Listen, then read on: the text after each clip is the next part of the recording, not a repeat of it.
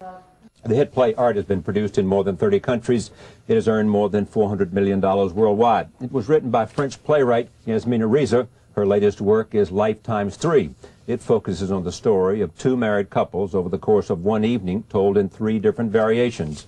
We have with us this evening the cast of Life Times 3, Helen Hunt, John Turturro, Brent Spiner, and Linda Eamon. Welcome to all of them. I am pleased to have you here. Did I get it right that time? Yes, you did. Good. Yeah, I flubbed saying his name the first time. Helen, tell me about this play. Good God. The couple that you two play.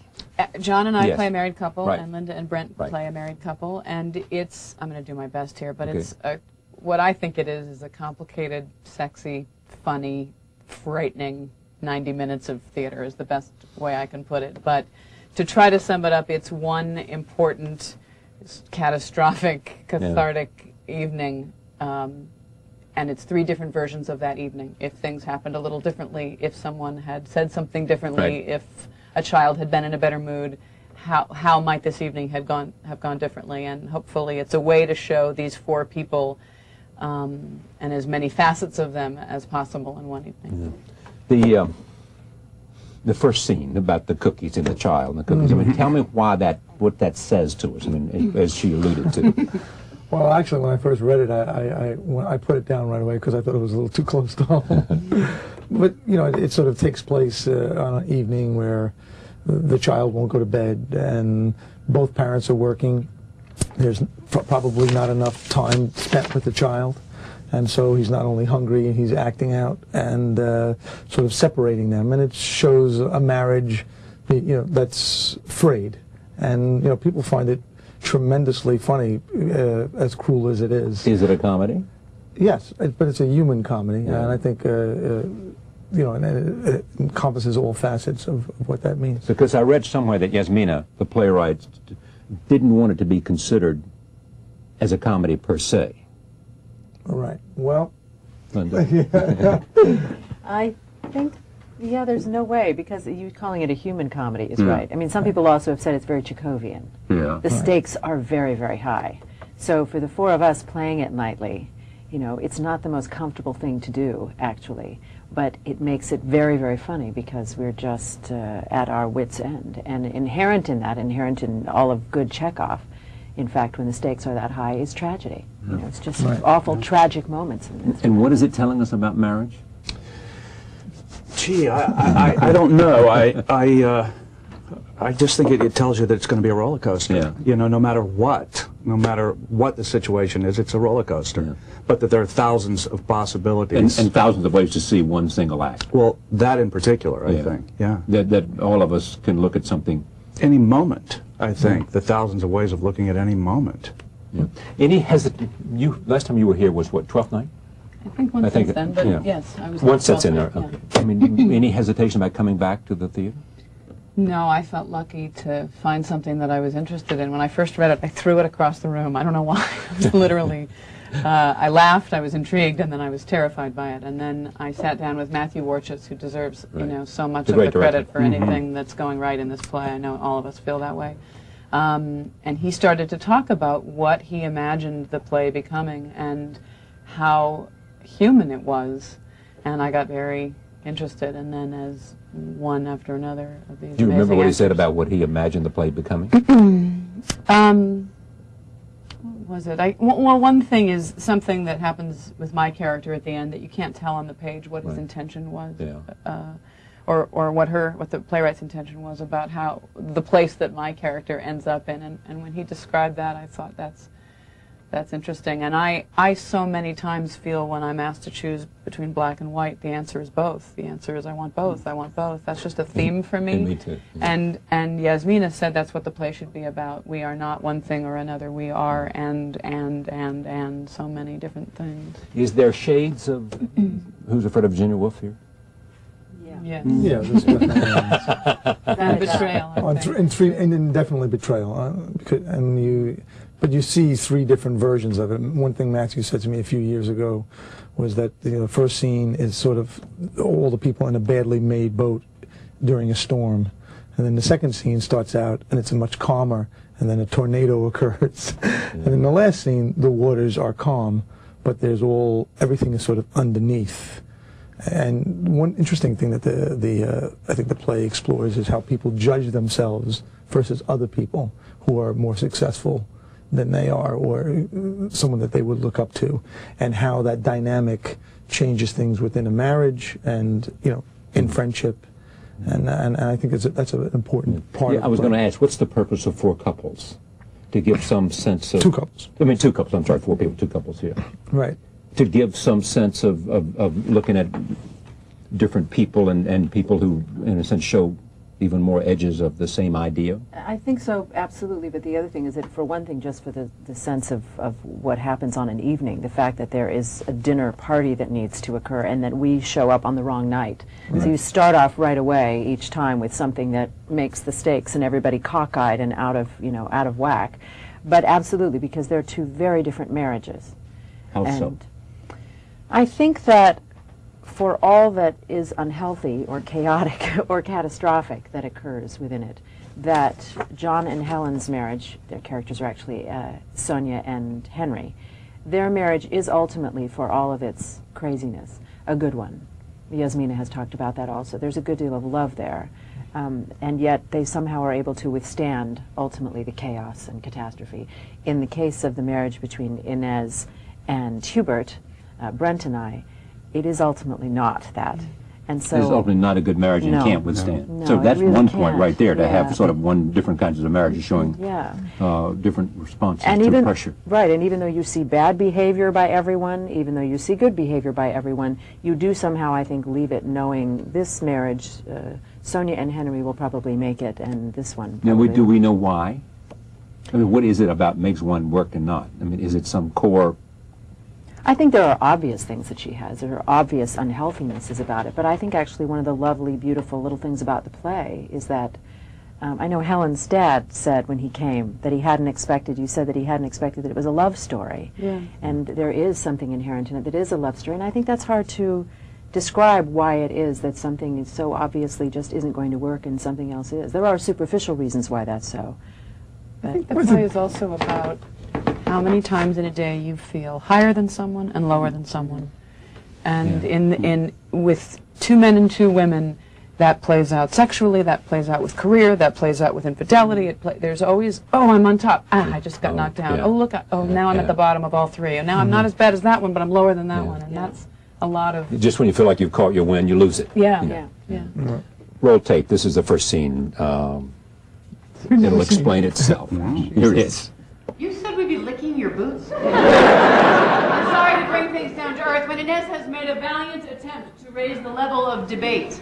Licking our boots. Is that a turn of phrase from my vocabulary book? You said licking our boots. I said licking our boots, Inez. What does licking our boots mean? Servile?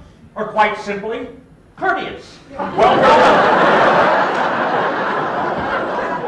for some obscure reason, Inez stabs me in the back. She flings up this out-of-context remark in the driest and most withering way, and I'm supposed to come up with some response? Surely, dear friends, we're not going to lapse into the completely abject. Give up this flatulent tone, Hubert. You're the only one who finds it amusing. You said we'd be licking your boots, and in the phrase, let me point out, it's the we, which is particularly unfortunate. I can understand you might envision the supplicant licking your boots. Might even be what constitutes the charm of a supplicant. But to include his wife in this tableau of prostration is a mistake. I did find you somewhat intriguing, I must admit. I wasn't expecting you to be so crass and ordinary. And you can drop that tone as well, Sonia. What's all the simpering, the charm of the supplicant? If you go on like that, the supplicant might very well punch your face in! The casting the two, you have anything to do with the fact that you've played opposite each other before, beyond individual talent? Only in the sense that Linda was cast first, and then I think she kept whispering in their ear that maybe I would be a good idea. Did you whisper in their ear that it would be a good idea? I did a little bit, but Matthew certainly knew, our director knew Brent very well before that, so I think there's a benefit to it, and I think Matthew probably, when he chose Brent, thought that could be useful, because Brent and I are good friends. But you were telling me that they're suggesting now that Virginia Woolf might be next. Yes. To just disintegrate from John and Abigail Adams. You were cast before John, or do you know? It was all a big melange. They were talking to Helen, and they were talking to me, and that was it was before 9/11, actually. Yeah, was and then it before all 9/11. sort of, all of us Yeah. scattered, and then it seemed relevant again to look at a play about how people treat each other. You know? Is it significantly different from the European production? No, we don't know because none of us saw it. No, we I'm saw it. told It was in often a- that it is. I'm told that it's very different. It was in a proscenium. Yeah. That's right. That's one difference right Yeah. there. Circling around. Or whatever. We worked on the translation. It was translated when it was done in England, but we did a new translation. She obviously writes in French. Yes, but And then we all Christopher participated Hampton in translates that. it into British English, and then we all participated in. But do those who've seen all of the variations other than the proscenium versus in the round, say anything different about it? Are the characters different? I'm trying to get at this Very idea different. that intrigues me in very terms of how it was played in France, in terms of relationships. Are European relationships different in terms of custom, culture, in terms of accent, not accent vocally, but accent in terms of I'm the sure play? there were differences. I think they are essentially the same people no matter where it's played. I don't think this is a play about being French. Yeah. You know, it is about being couples and About being human. And being human, exactly. I think the audiences were particularly different. We're told that in France the audience shouts back at the production. They do a little Shouts of back that what? Just here. like the character, like, "I dare you," kind of thing. Well, right, exactly. But I it mean, happens here. Brent will say something and it'll make I do. Oh, you mean as a kind of, oh, no and a way. lot of clapping Exactly. when Linda gets him back. Oh, yeah. He's a fan of that, yeah. So the audience is on your side, clearly. Totally. They don't know where to that, but be. you don't know. Matthew warned us early on, Every having night, worked so- on Yasmina's yeah. plays, Each that they're different very night, odd. Very different. No, even within the How do you play. explain that? Even within the play, because Very I think that's different her play. audiences, She writes. The audience sort of takes this ride and can't stand what Brent says to Linda, and then 20 minutes later he shuts her up and they cheer. So I think that one of the things that's interesting about the play is that you don't know where to sit. You can't say she's the this one and he's the that one. It It's not just black and keeps- white. Yeah. No. Yeah. And how much of it you think is because of where the audience came from? I mean, you would think that the audiences, while different, would be essentially the same when they're not sort of bust in from, Right. New Mexico. Yeah. Well, the audience in every show is different every night. You know, it's not just our show. I mean, Yeah, certainly. exactly. More in the show. Yeah. But than more, anything I've ever yeah. done. And there's a level of cruelty in the show, and I think some people are comfortable with it, and they can laugh at it, and other people are. It inhibits them a little bit, and I think it's a very fragile show, just like it is in between people, or like on your show. I'm sure when you're on your show, sometimes you get a great flow going, and everything's working, and some nights the flow goes a little in this direction and a little in that direction, and it really is pretty different. I agree with Helen. I think And it's, you can tell early on. You get a sense of where they go in their No, own. and we've been so wrong. We've thought- I think we've all gone out there and thought, well, there's big crashing laughs that we aren't getting, and a response that we aren't getting, and we get to the end, and suddenly there are people cheering and standing. So, for me, it's been I hope I take this with me for everything I do from now on. That you don't know, you just do the play, and people have maybe feeling things that you have no idea they're feeling based on how vocal they're being. Really, the great thing about it, though, to think you're sitting there, or you're standing there on stage, and there are people out there, and there's something going on between what you're doing and what they are. I mean, It's especially a testament to her plays, I think. It is. Because there's something about it that's really different, that there is such a sense of recognition, and you can feel it. It's lovely when you're there and one person in the 8th row or something laughs uproariously, or says, oh, or whatever. And her plays really do that. knowing that you've hooked into their resonance, Roll tape. This is another scene. It explains itself. I love this. Last time I saw him, I said, listen, Serge, depression is a spiral. No one can help you. No one can do a thing for you. The only cure is willpower, willpower, willpower. After that, he was 3 times worse. Not at all the right thing to say to him. He was prostrate when I left. Never seen anyone looking so terrified. If I was depressed and somebody said to me, willpower, willpower, I'd jump right out a window. Me too. Do all of you think that if we would reconvene in 10 years, you'll be acting or doing something else? I love not knowing the answer to that question, Frank. I know you. And keeping it wide open. It was keyed off by something you had said. That's the reason Yeah. I framed the question. I really don't know. I both admire and even envy those who seem to have such certainty. Or maybe I don't. I don't know. But who seem certainly to say, this is what I ought to be absolutely. doing with my life. You have Yes. that, don't you? At this I time. do have that. Oh, absolutely. Yeah. Yeah. But I just don't ever know. No, I don't know. And I think I like not knowing. Not knowing that it's something where else. it might go. Yeah, I think the idea anyway, especially in the arts, of being entrenched in some way, seems to not be a good idea either, although it's not really an idea I have, it just seems to be generically, integrally how I feel. But it seems good in this field to constantly question, why am I doing this? What am I doing this for? What's next? What is But do compelling you at the me? same time feel like you're among the lucky few on the face of the earth simply because you're doing something that you love and you have an opportunity to not only be challenged, but also do something you know resonates across. You betcha. Yeah. Count my lucky stars every day. Yeah. Especially when there's so many people that want to do it, can't find them. Venue can't find. So many that's for really sure. talented people That's who right. can't find a venue. That's right. Yeah. That's exactly right. So how about you guys? You answer. In 10 All right. years. I would just hope to be doing something that would be creative. Yeah. That's all. And to me, that's really, I've done a few other things. I've directed a few things, Right. and I just think as long as I could, be creative and work with people who I enjoy being with. When I was younger, I just wanted to work, and now that's no longer the case. And now it's You like can work whenever you want to. Well, I can work fairly often, Right. but it's nice when you're in good company because that's really the whole experience. Yeah. That is the experience, and hopefully you're doing something that has some intelligence behind it and it's entertaining and people enjoy. But that's very important to me. What motivates you, Helen? I guess a desire to be creative, and what Linda said when you say a line out of this play and you hear someone behind you go, oh, Yeah. I'm so grateful for that when I'm in an audience and I see something that reflects something that I imagine only I feel, or a something going on in my life that I feel so isolated about, and there's someone on stage saying and feeling that's just such a gift. So some combination of those two things keeps for a lot of years making me want to do it. I'm resisting asking all of you about film versus theater simply because but I'm always curious about it. Whether we're, people who go back and forth, is the search for perfect balance part of what you'd like to achieve, so that you can do both in an interesting way. That's a wonderful thing to try to keep going, for sure. Roll tape. This is another scene about Inez asking permission to smoke. Here it is. Have you lived here long? A year and a half. Where were you before? Montparnasse? Oh, this is better.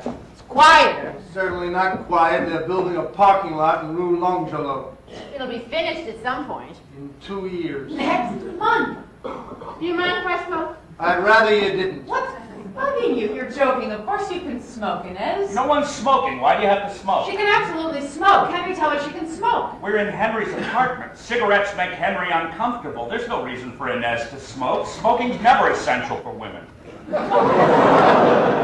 I won't smoke. Inez, I insist that you smoke. I don't feel like smoking anymore. You plan to be bad-tempered and rude all evening, Henry? Smoke! Most. Oh, you kind of fucking. What? Yeah, that's all right. Oh, bad will come. Linda, most of the characters you've played have been strong, haven't they? Yeah. Yeah. Inez fits that pattern. No. So this must be fun. It really was. It was tough. Yeah. It was really tough. Tough. It was really challenging to try to find, in the lines just as written, if someone were to say some of the things that Hubert does to Inez, I wouldn't have any trouble at all just coming right back. Oh, yeah. Yeah. But if you're a person whose self-esteem has just been battered to death, and trying to find a way to show what is the obstacle that one has to override to get to there, So, no, it feels very different. It was a tricky but very interesting journey to find. Why do you think this marriage is not going to make it? He's a pig. For one thing. That's true. I think, which was also difficult for me to find. Pigdom? Pigdom, exactly. Do you wish you could see yourself on stage? No, that's the beauty of the stage, or one of the beauties of the stage, is you can actually, have the illusion that you're fantastic without, proof being in your face. If they laughed, it must be good. Exactly. Yeah. Much success to each of you and to this play.